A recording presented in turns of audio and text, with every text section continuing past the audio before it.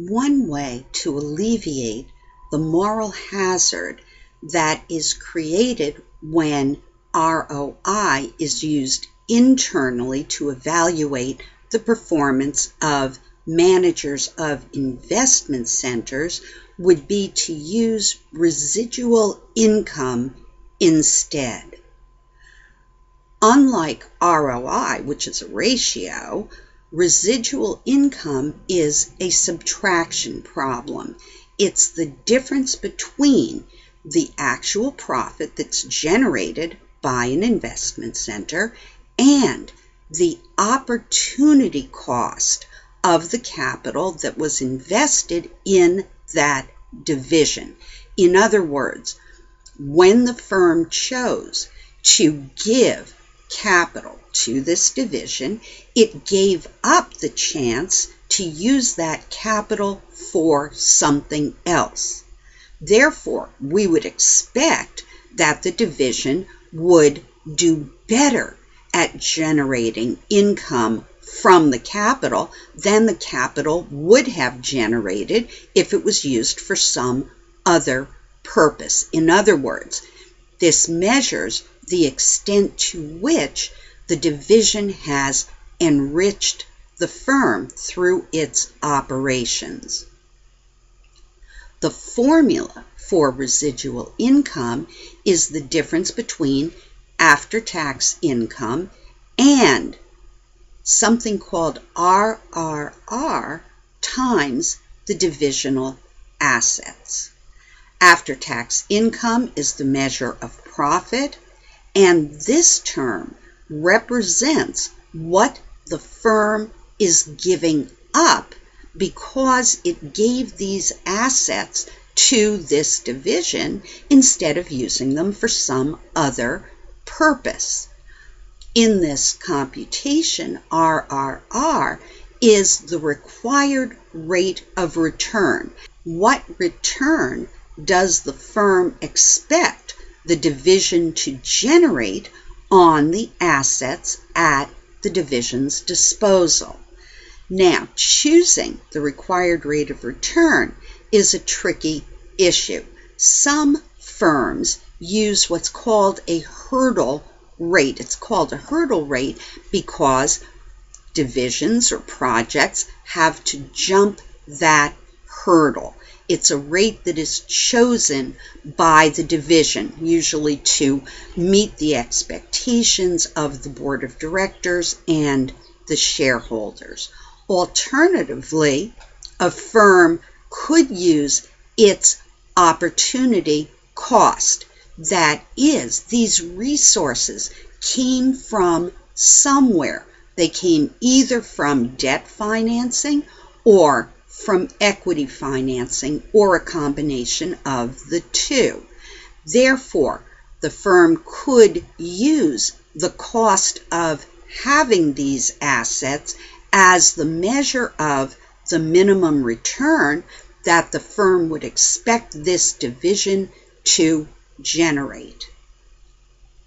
Let's look at Health E. In the previous section, we found that the treadmill division manager faced a moral hazard because the division's ROI was lower with the expansion than it was without the expansion. So the treadmill manager would choose not to expand. Let's see if the same thing is true if the division manager was evaluated based on residual income instead of ROI. In this case, Health E has a 10% required rate of return, either because that's what they need in order to make the board of directors and the shareholders happy, or because that's the cost of capital for having these assets. Without the expansion, the treadmill division's residual income would be the difference between the income that it generated and the required rate of return times its invested assets. In this case, the divisional income is greater than the required rate of return, 10% times the divisional assets. Therefore, the division has a positive residual income of $507,000. In other words, having these assets and using them during the period to make treadmills has enriched the firm as a whole by $507,000 after considering the cost of capital. What about the expansion? Residual income is usually measured based on after-tax income. We already knew the after-tax income for the free weights division and the treadmill division because that was given in the previous section. But we have to compute the after-tax income for the expansion itself. We were told that the expansion was expected to generate $1.7 million in income. If we subtract out 30% tax rate, that tells us that the after-tax income from the expansion would be $1,190,000. Now we can compute residual income for the expansion by taking the after-tax income and comparing it to the 10% required rate of return times the $10 million of additional invested assets that would be required for the expansion. And when we do that, we find that the expansion itself generates $190,000 of residual income. If the manager of the treadmill division decides to invest in the expansion, we can figure out the residual income for the treadmill division after the expansion by combining the income that the division already has with the additional after-tax income that it expects to generate and comparing that to 10% times the combined assets. And when we do that, we find that the residual income with the expansion is significantly larger than it was without the expansion. Now, the moral hazard has gone away. The treadmill division manager would want the expansion because the expansion has positive residual income. In other words, the project jumps the 10% hurdle set by the firm, and the division would end up generating more residual income with the expansion than it would without it. What would the firm want? In order to compute this, we have to determine residual income without the expansion by adding the income from the free weights division to the income from the treadmill division and then comparing that to 10% times the combined divisional assets. And when we do, we find that overall the two divisions enrich the firm by $567,000 after considering the cost of capital. We already know from the previous slide that the residual income generated by the expansion itself is $190,000. We can compute the residual income for the firm for its entire operations plus the expansion by adding in the effect of the expansion to income and the effect of the expansion to assets. And when we do, we find that our residual income is bigger.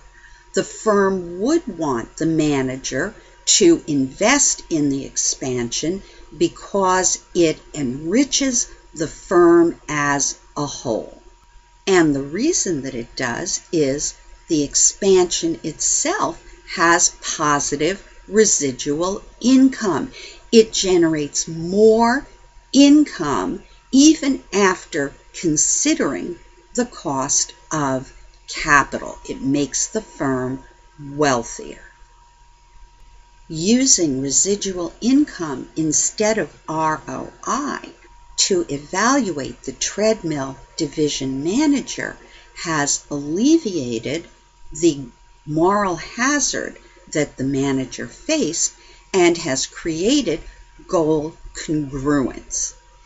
Every time a project jumps the hurdle and generates at least the required rate of return or more, it will enrich the division and it will enrich the firm as a whole.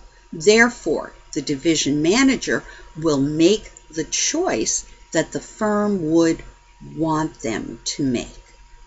There are several strong advantages to using residual income to evaluate the managers of divisions within the firm. One reason is it takes into account the firm's minimum rate of return, and it will only give a positive value for residual income if the project or the division jumps that hurdle, generates more income than the minimum amount that the firm requires. Because of that, managers will accept any project that has at least the required rate of return, and they will reject any project that doesn't jump the hurdle, that doesn't generate at least the required rate of return. However, residual income does have some disadvantages. One disadvantage may be that it does not consider the size of the divisions, and that's true because it's a subtraction problem, not a ratio. However, the size of the divisions is implicit in the calculation of the hurdle. In other words, we multiply our required rate of return by the division assets in order to determine the minimum amount of income that the division must generate. The other problem is more serious. Sometimes firms choose an unreasonable required rate of return. They choose a wishful rate. We would like all of our projects to have an 18% required rate of return. Well, that's lovely, and of course we'd all like that very much. The problem is, if a firm chooses an unreasonably high required rate of return, they may say no to projects that would have been profitable for them, that would have covered their cost of capital and then some. And shareholders would probably want the firms to say yes to those projects.